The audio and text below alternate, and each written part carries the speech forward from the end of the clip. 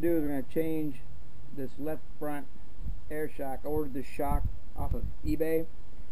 Paid $250 for it. There's a $50 core. It's a company from Florida. That's alright. There's like, the mount is, there's 3 on top. There's the air hose right here. It's all unscrews. Comes with a blank piece that goes in it to keep everything together. I'll put that back in there so dirt don't get in there. And big bolt goes to the bottom. Alright, the first thing you want to do is, very important, is you got to get this air suspension shut off. And how you do that is, you look right here, it's 20 amp fuse. Okay, pull that fuse. Okay, now this air suspension is off. It will not raise, it will not lower. Okay, so when you're working on this thing, you don't have the danger of the suspension trying to adjust while you're messing around over here. The other thing I like to do whenever I'm underneath my Land Rover is, because of the air suspension, is put a jack stand under it. So I'm going to put a jack stand under here on a frame down here. I'll probably put a piece of wood under that. I'll get this thing set up. I'm going to get this tire off, and I'll show you what we got to do after that. Alright, got the tire off, and I've got that side on a jack stand. This has a jack stand on it and a jack, and so it's pretty solid. Okay, so the fuse has been pulled, so the suspension is no longer active and trying to level the Land Rover. Next thing you want to do is this bolt here. You see it right there? This one, and then on top, I hope you can see that, there's 3 bolts. And then note the color of the air hose. I don't know if you can see that or not. I'm holding my camera up in here. It should show that it's green. We're going to address that in a minute. But what you want to do is you want to take some penetrating spray. I use this stuff. This stuff's great. Blaster PB. And you want to go ahead and hit the threads on these 3 mounts on the top and this big one down here. And then we're going to move on over to the other side. I'm going to show you what we have to do over there. Alright, we are under the passenger side of the Land Rover. What you got to do is, for one, there's a plastic guard that goes right here. Covers all this stuff up right here. And it's out here. Actually, I took both of them off. One of these 2 went. They've got these little plastic deals. You just pry on them and they pop right off. And I have no intention of putting it back on because I don't go 4-wheeling. So, alright. There's also 2 Phillips head screws that hold this plastic deal on right here. And you can do it with the tire on with a stubby screwdriver. Stubby Phillips. Jeez. Alright, if you look in here, some guys will take these off. Oh, sorry. Let me get reorganized here. Try this again here. Alright. There we go. Alright. Make sure I got the camera. Like I said, I'm holding it. This is the green. This actually goes to the driver's side. If you're doing the passenger side, it's going to be this one up on top. This light's giving me a heartache. Sorry about that. There you go. So we're just concentrating on, we're going to just loosen this one. You put a wrench on here. I'm going to leave it connected because I'm just going to put the wrench on. I'm going to slowly turn this wrench until this thing starts hissing. Okay? So this is the airline, the green airline for the driver's side over there. Alright? And I'm going to wait. I heard it takes like about 5 minutes or whatever for it to empty out. So let's do that and then we'll go on to the next step. I got the aero system. I put everything back together over there. I tightened up the green hose. What you're going to need is 15mm, one of these little darlings right here, ratcheting wrenches. And if you got a little 3/8 breaker bar, that would help a lot because it'll just fit in there. So that just fits in there. And so you want to just crack these suckers. Remember, righty tighty, lefty loosey, looking straight down. So you want to go that way. So there we go. That one broke loose. I'm going to try to get the other ones here.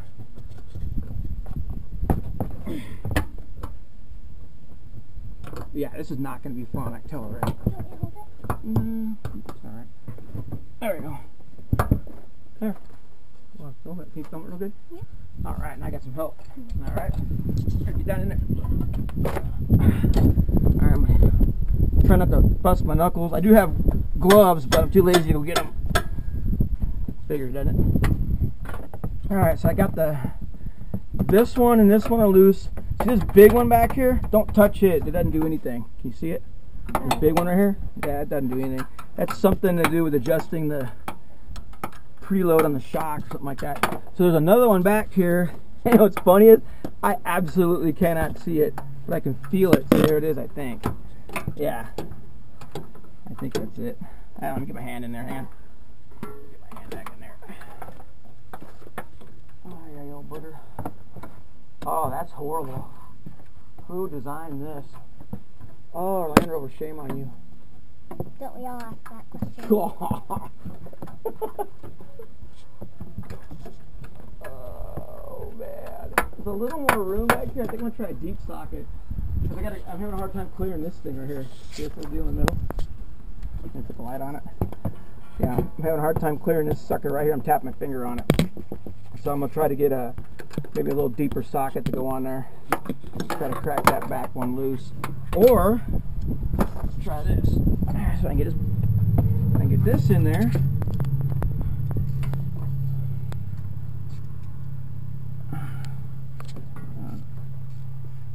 This way. I'm trying to get this in there. Maybe I can get it with this. Sorry, I can't see. Alright, you see? Okay. Oh, you back out a little bit. You can back out. Okay, back out like all the way out here. Not like that. There you go. There you go. Alright, so we got, okay, I'm going to cheat it. Good way to cheat it is to take another wrench. Son of a buck. Try that again.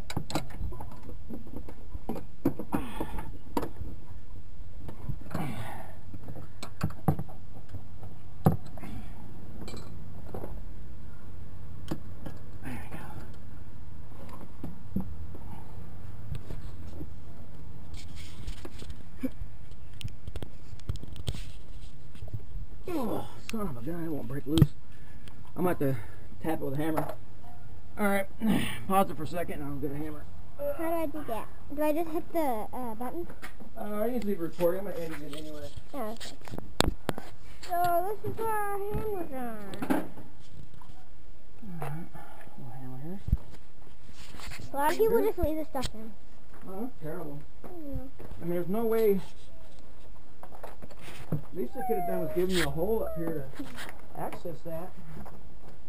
Of course not. Why would they do that? Let's look in here. Well, let's see. Ooh, wait a minute. Here, wait, let me see. Oh, don't be careful climbing up there.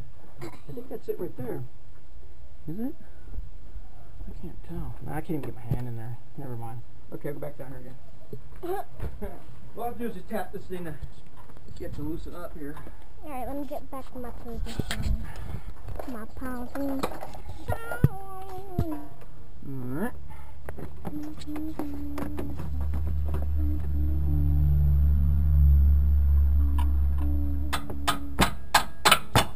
Okay, kids, don't try this at home. Do this at a friend's house or Right. neighbor. Just don't do it at home.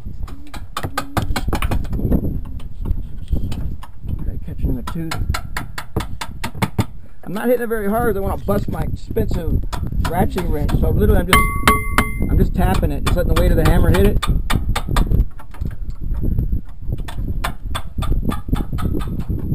let's see what's going on here. Can you see it? Oh, can you get in there? Alright. Alright, we'll go ahead and pause the video. I can take this nut out and I can take these other ones, so we're going to pause it and then we're going to work on this down here after I get these loosened up. Okay, what I did was, there's a heat shield back there, see it, that silver thing?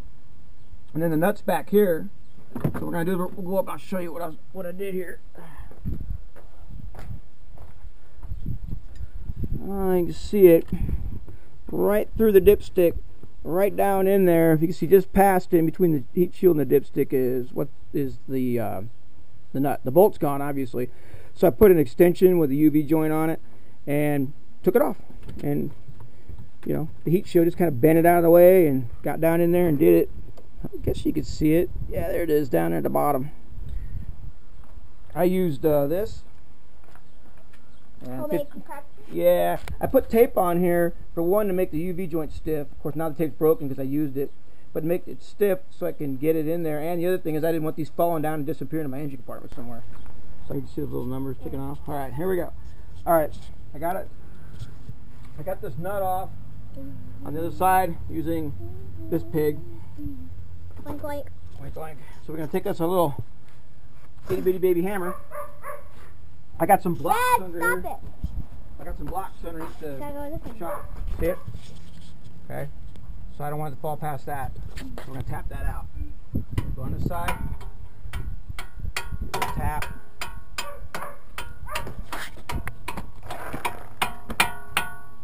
Should twist out because we sprayed it with penetrating oil. That's actually not bad. It's not rusty or anything. That's really a surprise. But it looks like it's galvanized, so that came off pretty easy. All right, now this sucker should come down on its own. There it goes. Oh, like I said, you don't want it dropping too far because we got an air hose up so we don't want to damage. All right, what we got here? There's not much slack in that air hose. See it up here? Alright, so adjust my blocks here. 2 4x4s, basically just a little bit above the wheel height, enough to clear the wheel so I could take it off. Works, and it's just perfect. The air hose is just fine. So back in there is some trash. I'm going to get my air hose, I'm going to blow it off with my little air gun, and then I'm going to get my little, I want to say it's 11 millimeter. We're going to unscrew that sucker, and we're going to take that little air hose off and be very mindful of we don't get any dirt in it. See all that dirt? I guess you can see it. I'm going to blow all that off and clean it off before I bust that thing loose. So we'll do that next. I don't want to do it with the camera because I don't want to blow a bunch of stuff back in her face. But I hit it with this, you know, blew that out inside, put a little bit more penetrating fluid on this nut right here. See that sucker right there? Okay. And then I wiped it off. I don't want any dirt or anything getting up inside that tube. Very critical. Okay. And so as soon as I take that off, I'm going to wrap the end of it in tape so we don't get any contaminants in it. But it's basically 12 millimeter. Okay, here, hold it right like that, maybe, like right there. Up a little bit. Hold on, check. Yep, there you go. Okay, there you go. All right, so I'm gonna twist this a little bit. I'm gonna be mindful. I don't want to damage this thing. It shouldn't be very tight. There you go. So let's loosen it up. It'll get a little bit loose. I should be able to do it with my fingers. And by the way, this is horrible. This stinks so bad. Oh, the Land Rover was stinking when I built this. This was horrible to get this thing off, and it was not fun at all. And I wish they would have given a little more hose than that. I mean, that stinks. Maybe like a little coil up the top so you pull it. I don't know. Right. This is terrible. Maybe you should work there, Dad, instead of doing that. I don't understand this at all. I mean, what were they thinking? I mean, this is horrible. They were thinking that you would help them. I don't know. So anyway, let's pull this thing out. It's disconnected. I put tape on here, obviously, so I don't want any dirt getting in it. So I'm going to pull this thing out. It should just come right out. Yeah, right. Ugh. I thought you were going to help me with this, Tori. Okay, I'm going to pull it out. Here's the offending unit. It has a big old crack in here. What I did was, as a fix, till I ordered another one of these air shocks, and it had a leak. So as a temporary fix, I put goop in here, and then I aired it up to its ride height. I put goop all in here. You buy it at the store, it's called goop, and then I just let it sit, and it aired down as it leaked, and the goop sealed it. It was hilarious. And so it gave me like another week of being able to drive on this, and it worked. It was a temporary fix. It worked, and there you go, goop. It's amazing. Alright, got it. It goes in like so. Got it. Just let it sit in there. Oh wow, these turn a lot easier than the other ones, I'll tell you that. Whatever the heck this is. This white plastic thing holds it all together. Okay, so you pop this off. Okay, can you see it? Okay, pop this off, it comes out, and you'll see that it comes apart, see?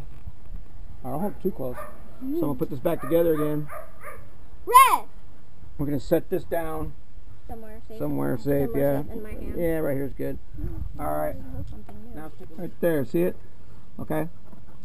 If you spread this open, right here where I'm tapping, there's a crack. You spread that open, you can take all this off because all that'll come off. Okay, so here, hold that back there. I probably do it with my thumbnails. Or hold that up in there so you can see. So I spread that open with my thumbnails. Hey, there you go. Yeah, it broke. This is the old one. It broke off, which is fine. I don't care. All right, hold it up there like that. Get this off. Okay. Clean this. All right. We want to change this out because this has new O-ring and it's just new, you know. And so we're going to take this plastic thing off. Watch this. Be mindful of this little ring in the bottom. Okay. See this little ring right here? Right there? You don't want to break that or lose it. Okay. So put it in your trusty assistant's hand. Okay. It goes bevel up. Did you see that? Bevel Okay. up. Bevel up. See the bevel? Okay. So hang on to that, faithful assistant, in your nice clean hands. We'll stick this in here. Obviously, you know, the threads go down. Stick that sucker up in there. Let me see this. Oh my God, which way does it go? I forgot. Bevel up. Oh yeah, bevel up. So be careful you don't break this sucker. Just slide her up in there. A little twist or whatever. Get her in there. There we go. Nice and easy, nice and easy.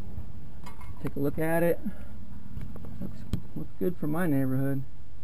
Okay, when you tighten this up, this thing's going to crush inside of here. I hope. You know, I hope it crushes in there. So I'm going to put my tape back on. So I get that. So I'm ready to install this little booger. This absolutely is horrible. Okay, I got this thing started by bringing the shock up pretty high up here. I got my fingers in there and twisted the sucker and got it started. Right here. Okay. Then I lowered it back down again. And this is terrible. I mean, it's just like, this is horrible. I mean, you barely got to get the wrench on it. And then not only twist it, but you got to turn the shock as you're twisting it too. So it's gonna be some work. it's gonna be horrible. So basically, you're gonna tighten this thing up right here using this 12mm wrench, and you're gonna have to turn. You know, you're gonna be working the shock back and forth as you're doing it too. This is terrible. Good luck with that.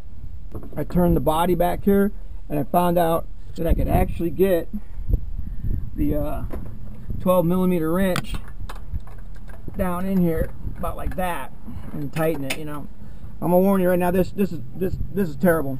This is the worst thing I've ever had to tighten up.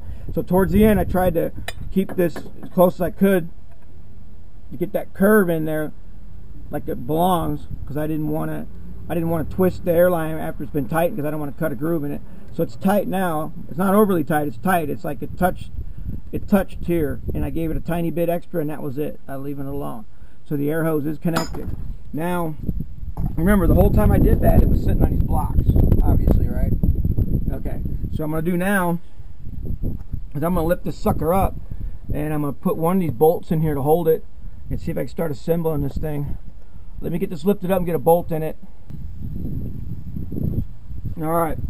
I got the 3 bolts in finger tight. It wasn't even hard to do. Just shove this thing up in there. There's a little shroud up here. You can see it. There's the bracket back here. I lost the light again. It's not fun to do by yourself. All right, look, there's a bracket back here. See it? Right there. And put my finger on it. It's got a piece of metal that goes to the back screw and this screw. So you got to make sure you get that shroud. I don't know if you can see it. All right. So you get that all screwed together. Those are finger tight right now. And let me check my line. Yeah, feels all right. I think it's okay. Oh, you probably see it better than I can. Alright, here's the this just never ends. This thing's it's crooked. So I'm thinking I'm gonna have to put a monkey wrench, you know, big old pipe wrench. Not a monkey wrench, pipe wrench. I have to put a pipe wrench on this sucker and see if I can twist it. Oh no, I guess I can twist it by hand a little bit. I got to twist it and get it in here. As you can see, it's not lining up. Of course, why would it? But I'm gonna try to wrestle this monster and get it in there, and probably tap it in with the hammer. And then once I get that bolt in, then I'll tighten everything up. All right, I'm gonna wrestle with this thing and see if I can get it put together. I'm gonna put this thing down. This is how I got it in there. I put a shirt on here, got my body up in here like so. I actually pushed down on this like I was bench pressing with my shoulders up on here so I could get this sucker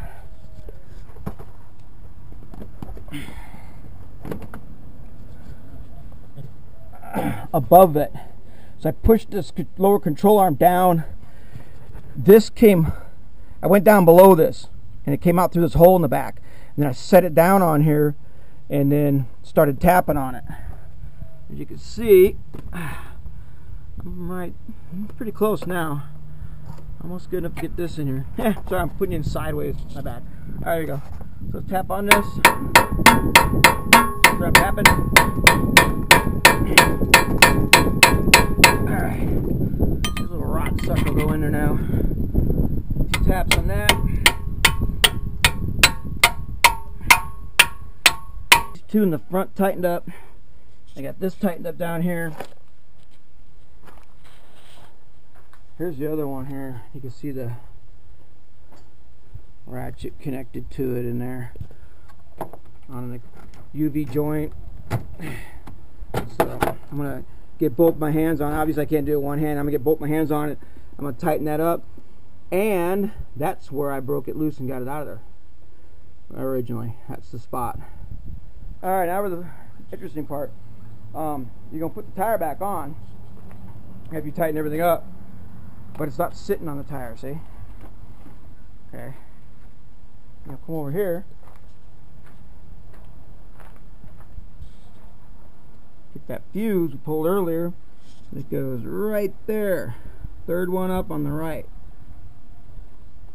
Now our suspension is active again, see? I'll come in here. We do not want to put weight on an empty new airbag. I don't know why, because it seems to me like when this thing goes into access mode, it's dropping the airbag all the way down, but I was told to air it up first before you put it on it, so we're going to do that. Alright, it's on regular suspension height, whatever you call it. It didn't go down, did it?